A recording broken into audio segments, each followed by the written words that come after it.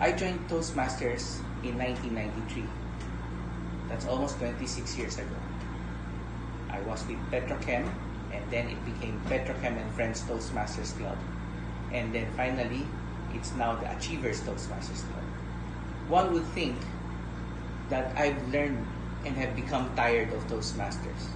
In fact, for the past decade or so, I have not been attending my meetings on a regular basis. And yet, I do come back once in a while. Why? It's because I still learn something every time I go to the meetings. And whether I do table topics or I evaluate someone, I still feel enriched. And more importantly, the camaraderie is there.